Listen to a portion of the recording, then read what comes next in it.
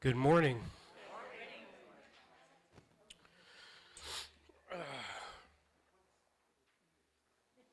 I'm going to share a song with you that I wrote a while back about a little coffee house in Mishawaka.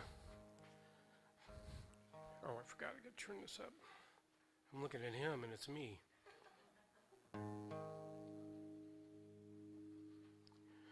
Little coffee house in Mishawaka, Indiana called Eclectic Circle. I don't know if anybody remembers that, but it was full of high school kids, and the owner was named Tim, kind of an old hippie.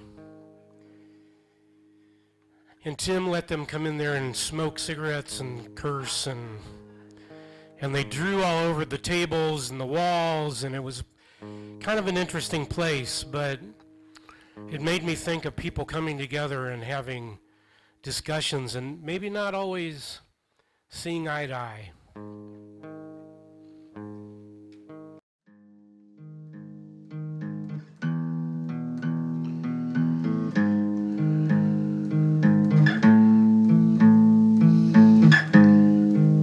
Drawings on the table, drawings on the wall. Please explain the symbolism, but don't explain it all. Filtered or unfiltered, blue talk fills the air. On reason, reasons with reason. Loyalty turns into treason.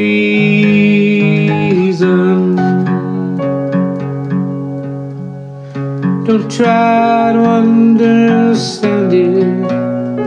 Don't try to escape from it. Don't try to trivialize it. Don't try to exaggerate it. Just float away on a cloud of shadows and shade.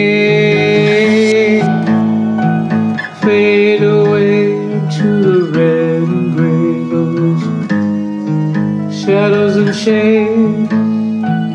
Fade away into the red and gray.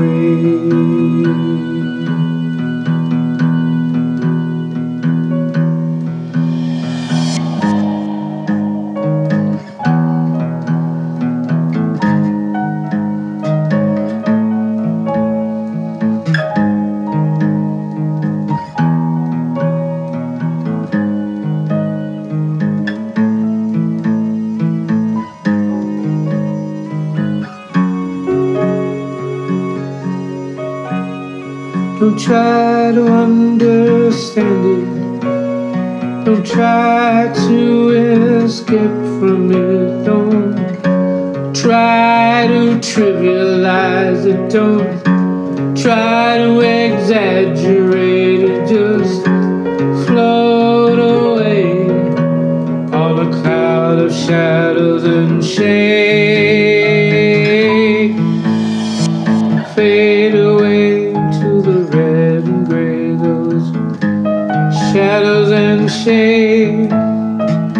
Fade away into the red and gray. Those shadows and shade. Fade away into the red and gray. Those shadows and shades. Fade away into the red and gray.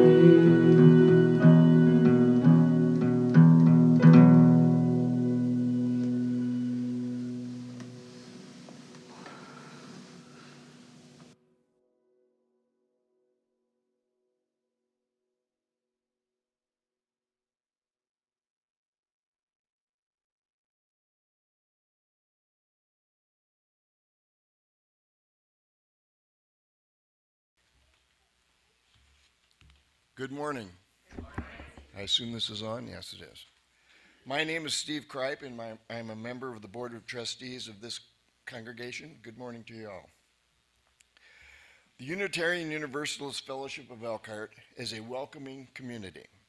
We encourage religious freedom, nurture individual spiritual and ethical growth, celebrate diversity, and promote contributing to a just and sustainable world. If you would like to learn more about this fellowship, please check our website at uufe.org and join us after the service for our coffee hour through the art gallery and the gathering place in the back. For the listening enjoyment of all, we ask you now to please turn your cell phones off to vibrate if possible. If any of you need hearing support, you can check with the sound booth in the back of the sanctuary for assistance there. Before I sit down, I need to say a few thank yous for yesterday. We had to clean up the semi-annual, spring and fall. Holly and Alexander Reed, Jenny Hopper, Pam and Don Whitcliffe, Elizabeth and Alex Blackwell all showed up, and Dwight and Oksana came by at the very end and checked to make sure everything was okay and everything was done. And we were all done. But it was a good afternoon. We were lucky because with the Meyer construction, that wasn't real dirty down through there, so we didn't have to do the whole road, but we were shorthanded, but we got done by about 3 o'clock in the afternoon. No, I'm just kidding. Thank you.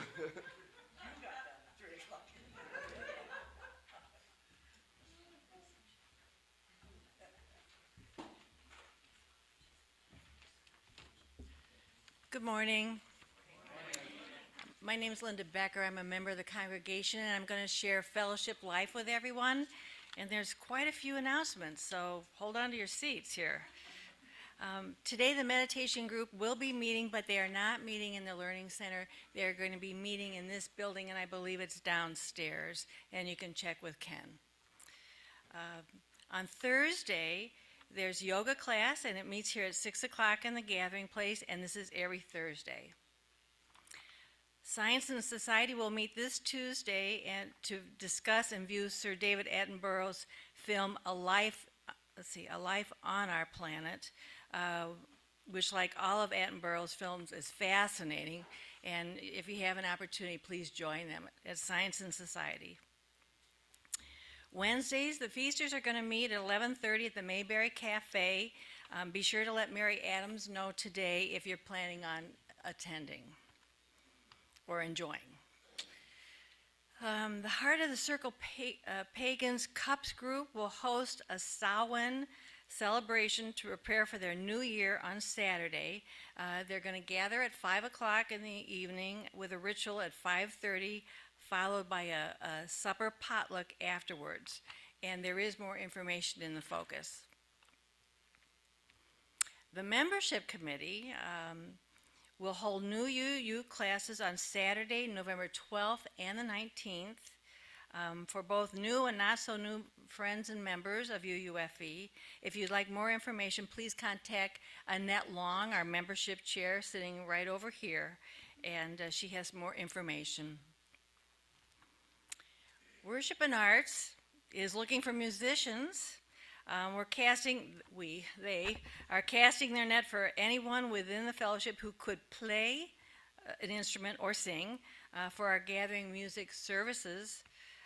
Whether you sing or play, please let one of the members of the committee know, and that would be Joan Claiborne, Laura Snow, Lorna Lane, Oksana, or Chuck Bauer. And I didn't, it was on here. And Janelle, yeah. We've got a great committee there, so let somebody know.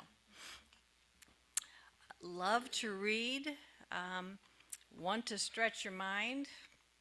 The Society of Radical Readers is for you, starting on Friday, November 4th at 7.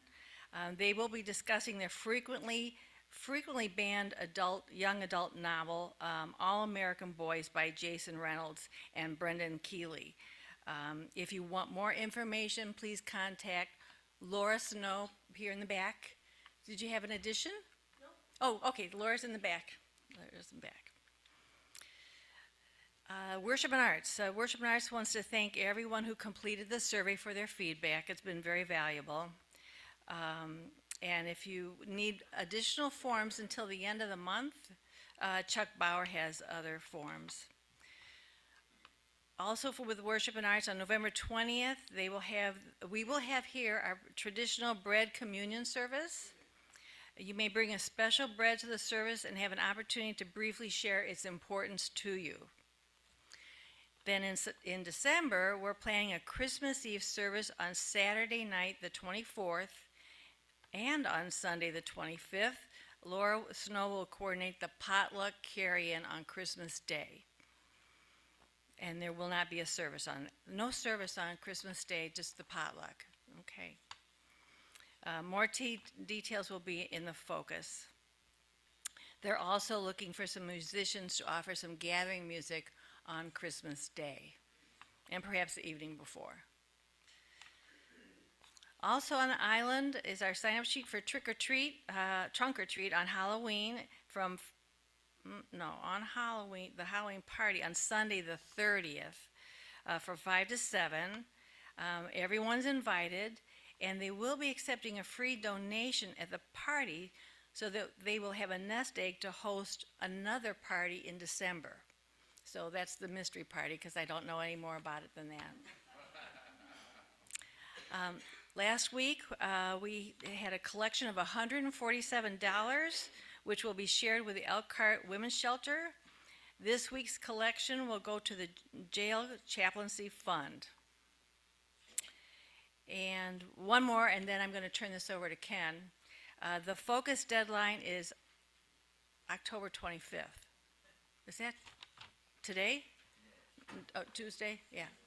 Okay, that's the focus deadline is on the 25th. And that's it. Here's Ken. Thank you.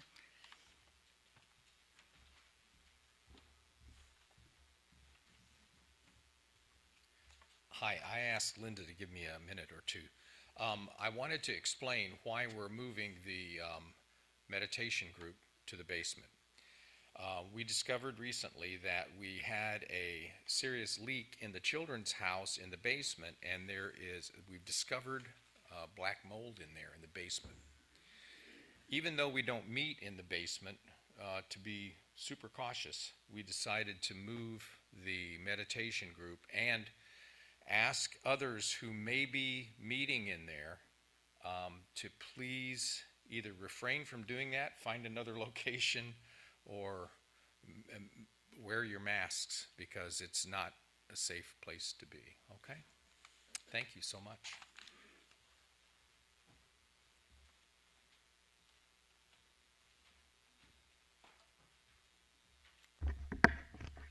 Hi, I'm Mary Perrin. And when I signed up for this musing, I sat down, wrote some things out. I went to a quote book, and I found one by John Dewey that said, "The heart and strength of the democratic way of living are the processes of effective give and take communications, of conference, of consultation, of exchange and pooling of experiences, of free conversation, if you will." This quote stimulated the memory of what was one of the most rewarding life's work that I did, and that was teaching effective parenting classes for well over 20 years.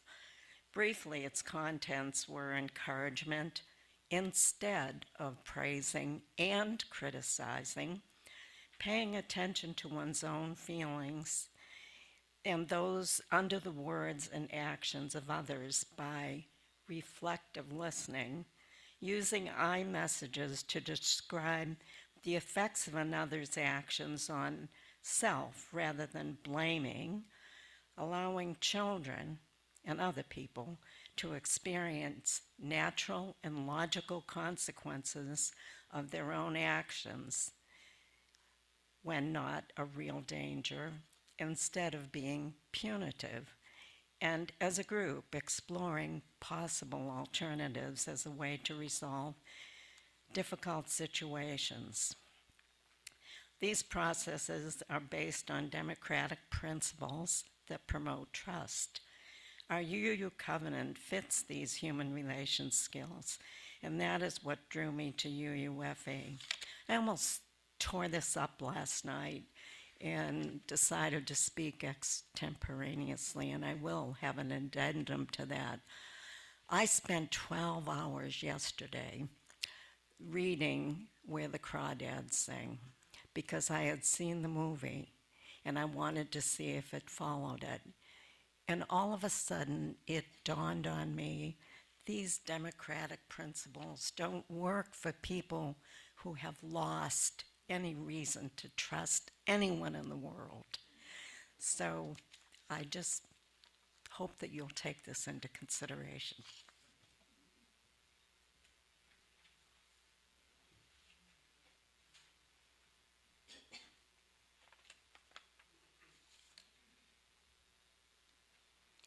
We ring the gong 3 times, once for those who came before us and made a place for us.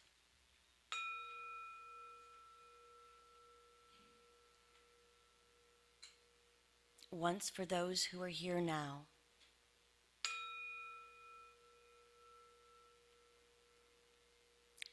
And once for those who will follow us and build on the dream.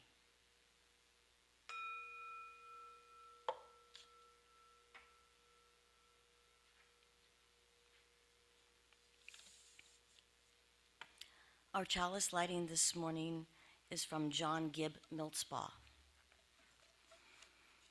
This morning, leave aside the little thoughts that distract you, for this place, like all places, is a holy place, and now, like all times, is a holy time. Join with this community of seekers, and together, let us find.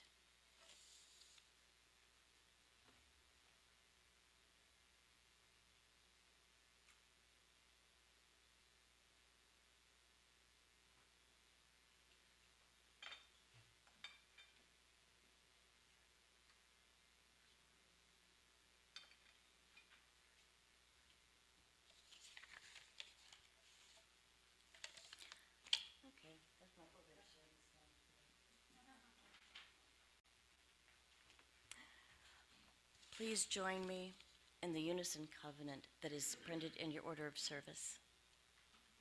Love is the spirit of this church, and service is its law, to go together in peace, to seek the truth in love, and to help one another. This is our covenant.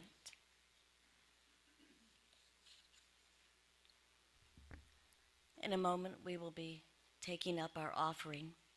And the offertory today is specially chosen, both sides now, an instrumental version, and it's on the long side. So please use that time for meditation.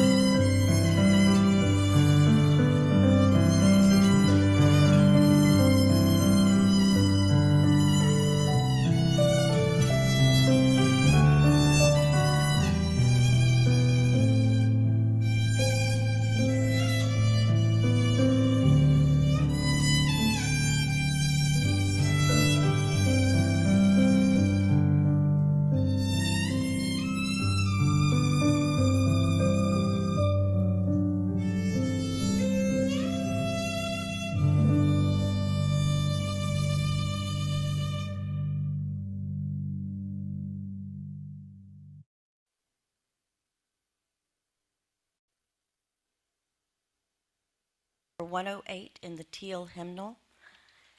And Steve Kripe is going to help guide us through When Our Heart is in a Holy Place.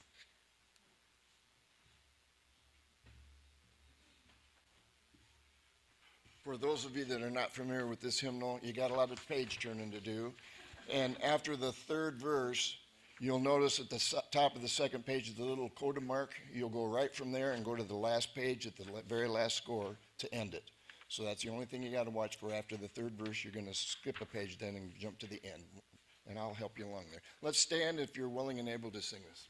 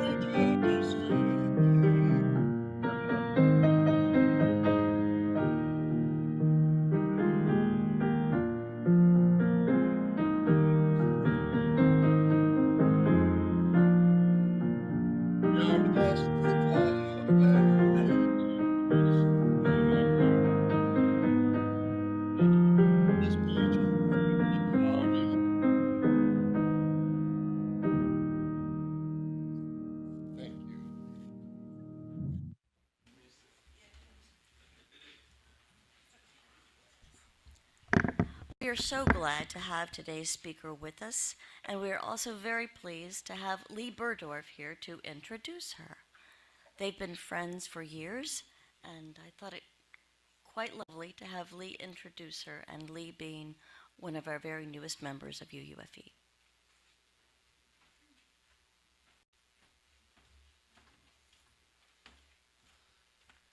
I'm Lee, that would be me.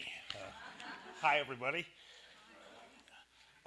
Before we get started on this, I wanted to mention, I have a few of you have asked me about the disappearance of the church mascot. I haven't seen Zachary since Thursday morning, so hopefully he's found a happy place. He never really was my cat. I think he belonged to the church, but hopefully he's followed somebody home and things will turn out nice. Okay, well, maybe he'll show up next Sunday morning, and we'll see him. Thank you, Janelle. I wish if everybody worked as hard as Janelle does in this congregation, we'd have a wonderful place, and we still have a wonderful place. April Lidinsky is who I'm supposed to be talking about here, and April and I have been knowing each other over 20 years. She and her husband, Ken Smith, and a few other hardy souls joined with me about 20 years ago. And how many years ago, Ken? 2001. So we started a little radio program of listener commentaries that Michiana Chronicles. Most of you listen to public radio and you know about it. And I've remained friends with Ken and April through the years. In fact, I had dinner at their house Wednesday night, and it's great to see them both here with me today. But it's amazing that Michiana Chronicles is still going very strong, and it's a credit to Ken and April and the work they put into it. And I'm very happy about that. That it's outlasted me. All I ever did was turn on their mics anyway. So. April's more than just a pretty voice on the radio. She has a Ph.D. and she's a long-time honored member of the faculty at IUSB, and it's great to have her with us this morning. Her specialty is gender studies, which is something I think all America needs to know a lot more about. And I think she's going to touch a little on that today and talk about it. But she's one of the funniest people I know. She can always make me laugh. And she's one of the busiest people I know. She always is juggling about 12 projects. And April is not the kind of person who just supports something. She gets out and walks the walk and talks the talk and lets you know what she wants to do to make the world a better place, and she's going to make our church a better place today. My buddy April Lidinsky. Yeah. That's great. Give me a squeeze first. Thank you. That was lovely. So what Lee didn't say is his most recent task with me is he's my Mini Cooper mentor. So I just inherited a pristine 2003 metallic gold Mini Cooper that my mother bought and kept not just in a garage, but under a baby blanket in the garage. And now I am driving it. I inherited it and have had to relearn standard transmission. So it's almost back, but I still have some moments driving. Poor Ken is occasionally saying, yes, now would be a good time to shift. when you hear the car making that sound, I'm like, oh, that's right. So, all right. So thank you so much for giving me time today, and thank you especially to Janelle and all of you who have organized such a beautiful service. Mary's comments at the beginning certainly you're gonna really hear the way they harmonize with what I have to say, and Carl's music at the beginning and that beautiful version of Both Sides Now, just perfect. Thank you so much. And I also want to thank the congregation here for agreeing via Janelle to donate the honorarium for today to Hoosier Abortion Funds. So I'm happy to say a little bit more about that in our discussion time, how people can be useful. It's not all that glamorous, but really one of the most powerful things that those of us without either nursing or physician background to do right now is to donate money to support those in need. So thank you for that. And it's also just nice to see so many old friends here, so, and maybe some new ones by the end of our time together.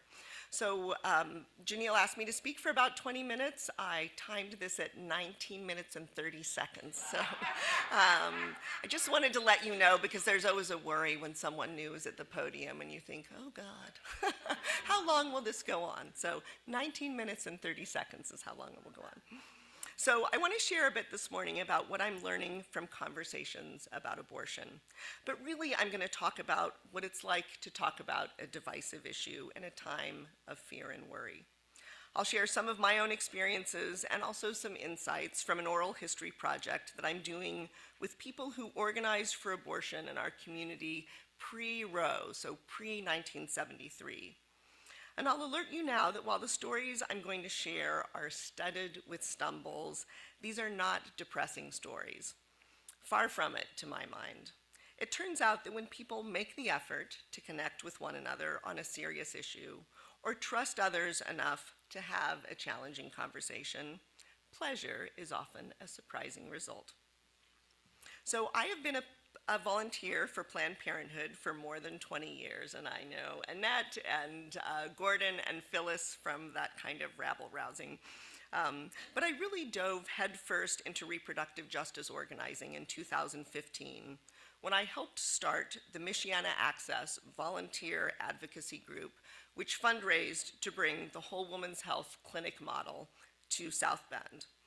Whole Woman's Health, the brainchild of CEO Amy Hagstrom Miller, has a feminist structure, focusing on patient self-determination as they make the momentous decision about whether or not to continue a pregnancy. We invited Amy and her team to South Bend in 2015 to get to know us so that they could make the momentous decision about whether to invest in our community with a clinic. On a snowy February night, we gathered around a supper table, steam rising from roasted chicken and vegetables, and candlelight warming the faces of retired physicians and activists and the college-age founders of Pro-Choice South Bend. As we ate, Amy Hagstrom Miller asked us why we were devoting our time to abortion advocacy. I hadn't really thought about it before, beyond somebody's got to do this, it's a hard issue, but I know how to do hard work. It felt like an obligation to me, maybe even a burden that I felt I should shoulder because I was tenured at a public university and my livelihood was not in danger. And I'll note that that is not true for many of the people I do organizing with. I don't remember what I said that night, but I certainly remember Amy's own response. She said, "I think it is an honor to sit with a woman while she charts the course of her life."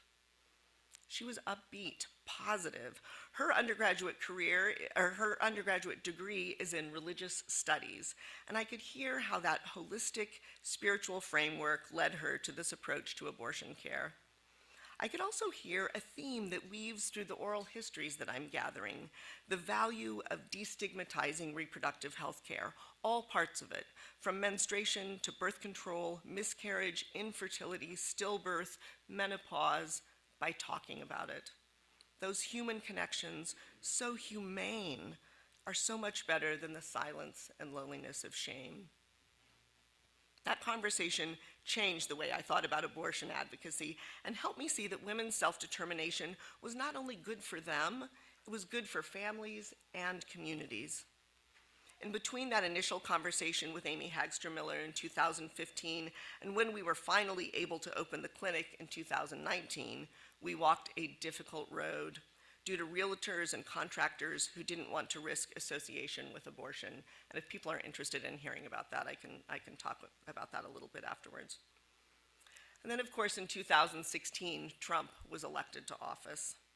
And so I found myself co-organizing the 2017 Women's March in South Bend, one of the hundreds of sister marches across the nation and globe, in addition to the huge march in Washington, D.C. How many people here participated in a march one place or another? Yeah, I am unsurprised. Go Unitarians. You are my people. So, as the contact person for our local event, I fielded lots of questions in the days leading up to the march, including several people who asked if pro-life women were welcome at our event. Now, the national platform was explicitly pro-choice, since one of the concerns was control over the Supreme Court. We were right to be concerned. But locally, we decided on a bigger tent policy. I told people that if they were moved to participate in support of women, they were welcome. Not everybody agreed with me on this, I'll just say, but that was sort of it wasn't exactly a consensus, but that's where we ended up. And so on an unseasonably warm January day, we drew over 4,000 marchers, and a handful of marchers did indeed carry signs that said pro-life and pro-women. Those signs sparked a lot of discussions that day, most of which I was not privy to. But maybe the sunshine made us optimists. What I heard back was positive. I ended up following up with two of the sign holders who are members of the local Right to Life group and who are, like me, writers and mothers. I invited them over to my house. I anxiously overperformed femininity by baking too many snacks. And we brainstormed about a column that we could write together for the South Bend Tribune about finding common ground. I was prepared with more than my muffins and scones. I had statistics from the Guttmacher Institute about how common abortion is and who seeks abortions, and that is, as you probably know, people from all political and religious traditions, atheists, people from every social class, every racial and ethnic group. I had ideas about comprehensive sex ed that we could bring to our community and case studies about long-term birth control that dramatically dropped rates of unplanned and unwanted pregnancies. They gently let me know that what I imagined could be common ground wasn't. They had stats of their own, and they just didn't believe mine. But nicely, they were not proponents of birth control or comprehensive sex ed, but somehow the conversation was still funny, friendly, as we licked muffin crumbs off our fingers and ended up talking about parenting, writing, and favorite novels. The column that we co-wrote ended up being about how we really couldn't find common ground on abortion, but we were committed to the process and finding other kinds of common ground, and that we found pleasure in those conversations. We ended our column with the following short paragraphs. Quote, "We learn much from one another through the difficult, necessary art of listening, by choosing collaboration over criticism, dialogue over division. What do we fear? What do we hope for? Where do our causes overlap? We know we cannot magically convert one another to a different standpoint about deeply held beliefs. However, we discover shared goals. For example, we share commitments to reducing violence in women's lives and supporting families in need. Ultimately, the power of our activism depends on broad consensus, which requires mutual trust. Meeting face to face, we must listen carefully, prioritizing the relationship above the message. This lays the groundwork for successful collective action." End quote, end column.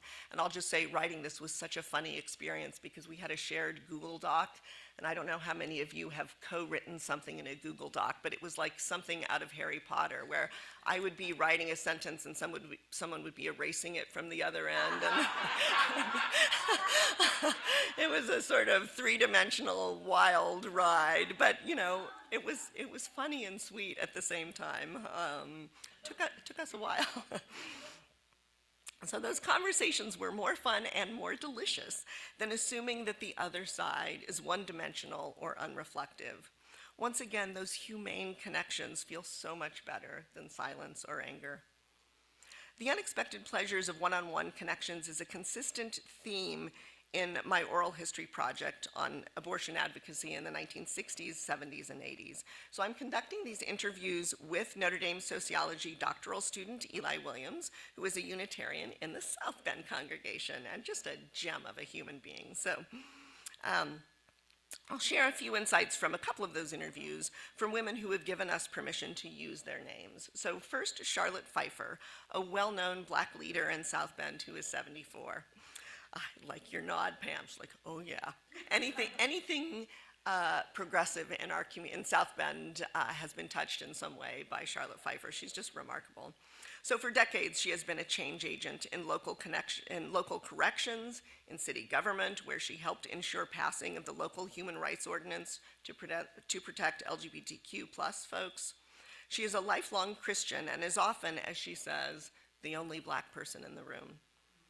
She said she was born at the right time to take advantage of the doors opened by the civil rights movement and the women's liberation movement of the 1970s. While the white feminist movement doesn't speak to her, womanism, taking race into account, does. Charlotte worked for Planned Parenthood of North Central Indiana in the mid-1980s, traveling to area clinics, hiring staff, including a man, she pointed out, with the goal of ensuring that even poor women received high-quality health care. In our conversation, Charlotte focused on the power of working one-on-one with people, appreciating the complexity in people's lives, and the importance of being able to make decisions about whether or when to have a baby. While Black churches and social conservatism of many of the Black families in South Bend in the 80s led to silencing around sex and reproduction, she said that one-on-one with patients at the Planned Parenthood clinic, people opened up, and that she counseled people from the whole political spectrum and from a wide range of religious traditions. One-on-one, she said, people are more complex than party or denomination platforms. Of the messy, sometimes difficult, and sometimes uplifting stories she heard in those years, she said, "If you could imagine it, it happened." She described the power of speaking respectfully with people who have different views, individually or in small groups, with rules and a structure for conversation. She urged us, don't give up on people, and fears that too often people in the pro-choice movement give up on those on the other side. Our conversation with Charlotte sparkled with warmth and laughter as she recounted the breakthroughs she had in those conversations. There was evident pleasure in this work. And I'll note here that while the majority of people in the US express support for abortion access, they often do so with nuance about limits and situations, as do those who oppose the procedure. So it's actively unhelpful to imagine that there are clear sides on an issue where there's more overlap in opinion than we often hear. I think that's helpful. Somehow I'd forgotten Charlotte's call not to give up on people this past July when I attended, with my spouse Ken, the first Monday of the Indiana legislature's special session to decide on Indiana's abortion law. That first day, the ACLU organized a rally for pro-choice supporters. The mood was defiant, signs were sassy. One flower-crowned family held up a banner, 3 generations for choice. Speakers quoted June Jordan, one of my favorite essayists, and played girl power rock anthems. I had dozens of smiling conversations on the grassy grounds of the State House, trusting that these were my people.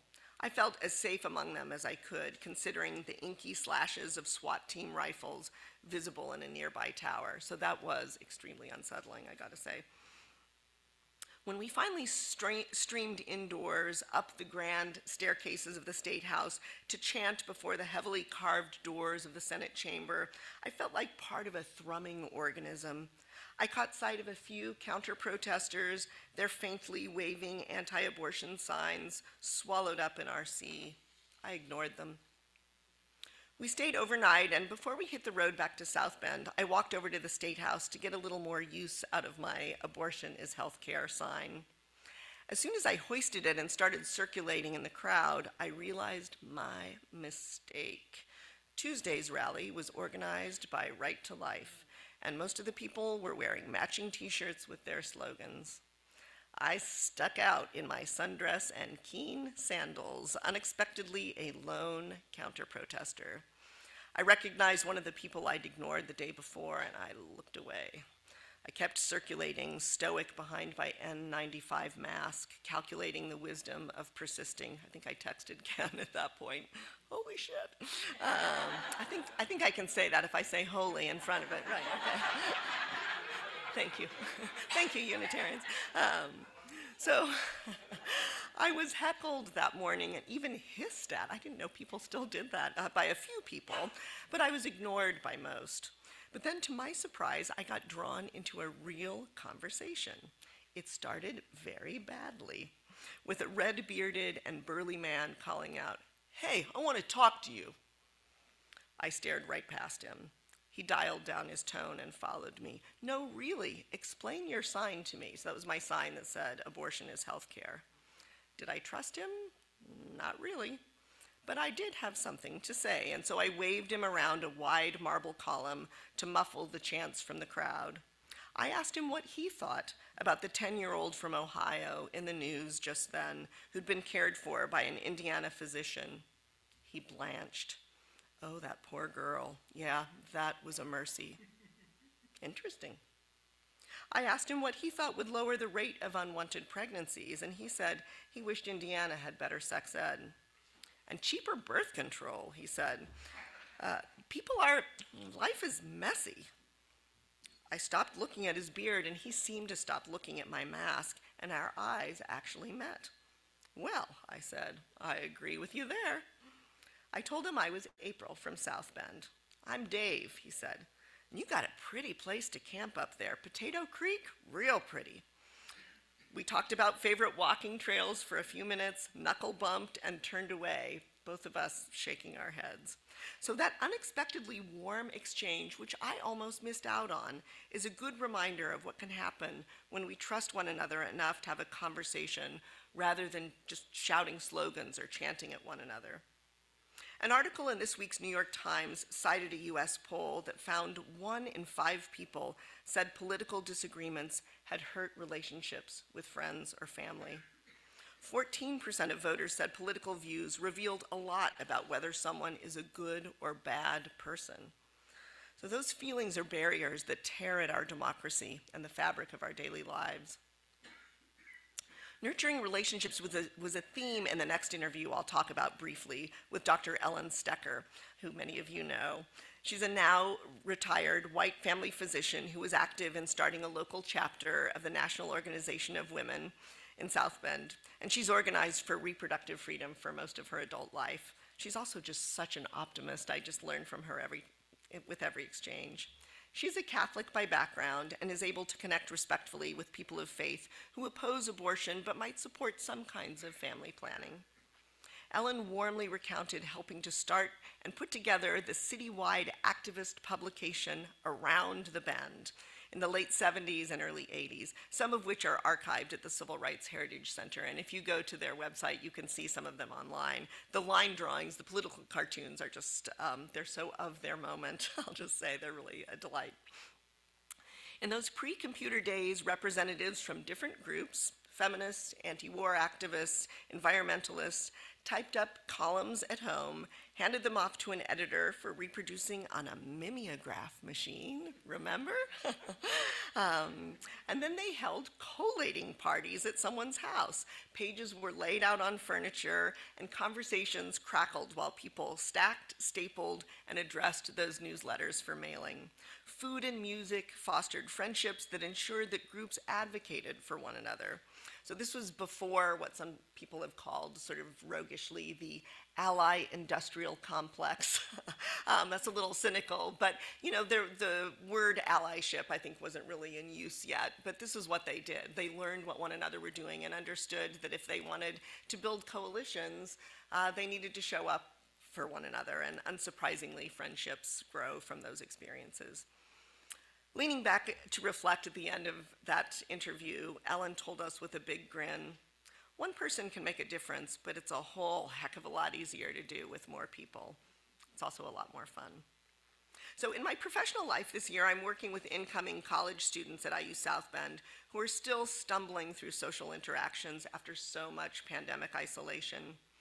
On one of the first days of class, I asked these students how many of them consider themselves to be introverts. Every single person, all 26, raised a hand. I waved my arms like a conductor, inviting them to take in the data in the room. See, I said, we're all in this weirdness together. They laughed, but nervously. In one-on-one conversations with them, which I require, teaching is not a democracy, nearly every student confessed to having social anxiety. Many said they didn't know how to make friends, but they wanted to. I mean, it just tears at your heart. So these young people are 17, 18. Just think about how much of their life, where we often, how much of your teenage years are learning how relationships work, how they fail, how you recover from failure, and they lost all that time. So while we're well into our semester at this point, we continue to start class with connection and conversation activities. I often ask students to count off into random small groups and ask them to find 3 things that they have in common in 3 minutes, extra props for the more unusual commonalities. These serve as ongoing icebreakers, but they also help students see the value of finding common ground with those they don't yet know. There's also immeasurable value in communal laughter, as students discover they share a love of the same flavor-blasted snacks, brand of hot sauce, or have the same number of tattoos. I don't pursue that one. Like, oh, interesting. So those activities certainly take up time from my 75-minute class, but they're an investment in so much more than our class dynamic. We're relearning the pleasures of getting to know other humans who are just as weird and complicated and vulnerable as we are. Imagine. As we think about a path forward, not just for conversations about abortion, but for almost any divisive topic charged with fear right now, I want to conclude with some brief insights from writer Jonathan Haidt. That's H-A-I-D-T. So in his May 2022 article for the Atlantic Monthly, he helps explain our current societal breakdown this way, and he sees this as unprecedented, as many people do. He says, social scientists have identified three major forces that collectively bind together successful democracies: social capital, and that's extensive social networks with high levels of trust; two, strong institutions; and three, shared stories. So Jonathan Haidt blames social media for weakening all three. As he says, quote, in 2009, shortly after its like button began to produce data about what best engaged its users, Facebook developed algorithms to bring each user the content most likely to generate a like or some other interaction. And this eventually included the share button as well. Later research showed that posts that trigger emotions, especially anger at outgroups, are the most likely to be shared. So those are not benign things that we do, which I think most of us know, but this is extremely helpful to know that the algorithm is designed to build on outrage. So Jonathan Haidt notes, quote, when Tocqueville toured the United States in the 1830s, he was impressed by the American habit of forming voluntary associations to fix local problems, rather than waiting for kings and nobles to act, as Europeans would do. That habit is still with us today. In recent years, Americans have started hundreds of groups and organizations dedicated to building trust and friendships across the political divide. This is still Jonathan Haidt. We cannot expect Congress and the tech companies to save us. We must change ourselves and our communities, end quote.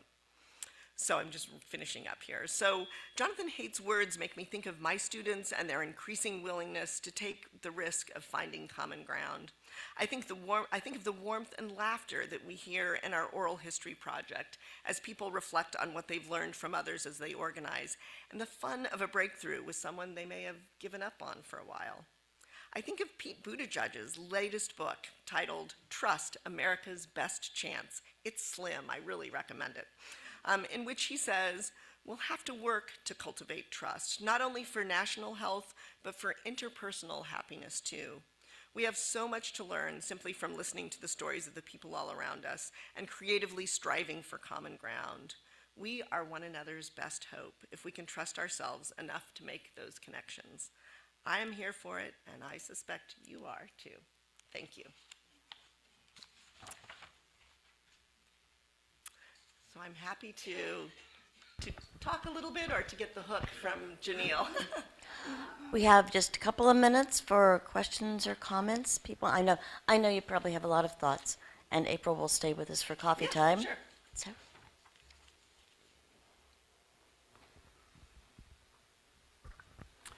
I read Buttigieg's book, and like you, trust is so critical. Yeah. And we've had such a breakdown in that. In Washington, it's really just hard to imagine how we can get that back.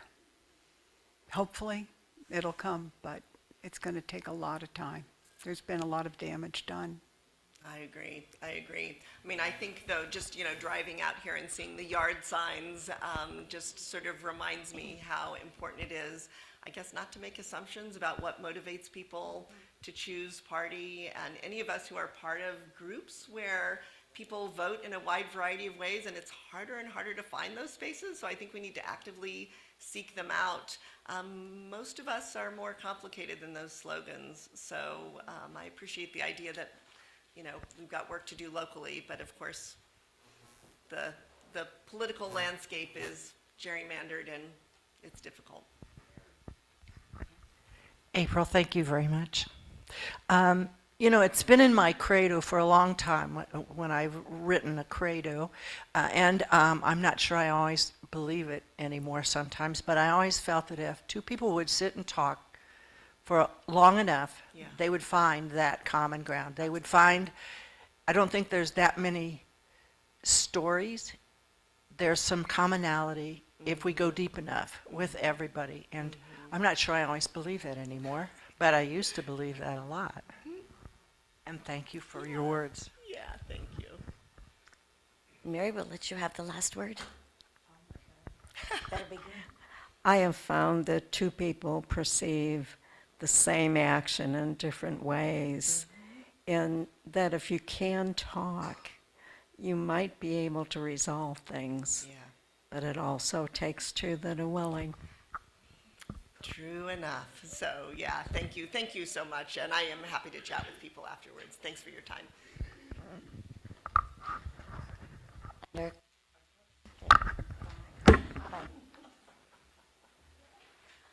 Our closing hymn is Wake Now My Senses, and Steve is going to lead us through this too. It's in the regular hymnal.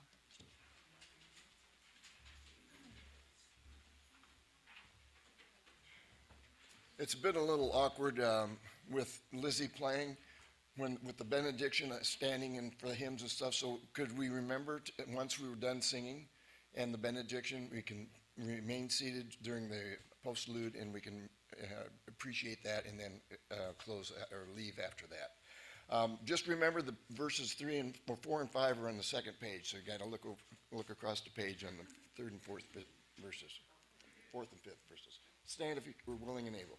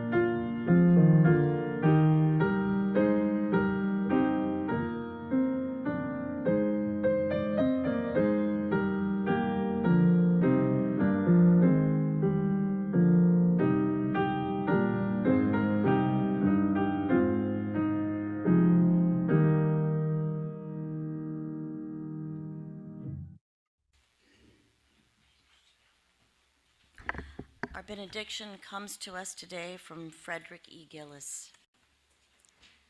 May the love which overcomes all differences, which heals all wounds, which puts to flight all fears, which reconciles all who are separated, may this love be in us and among us, now and always.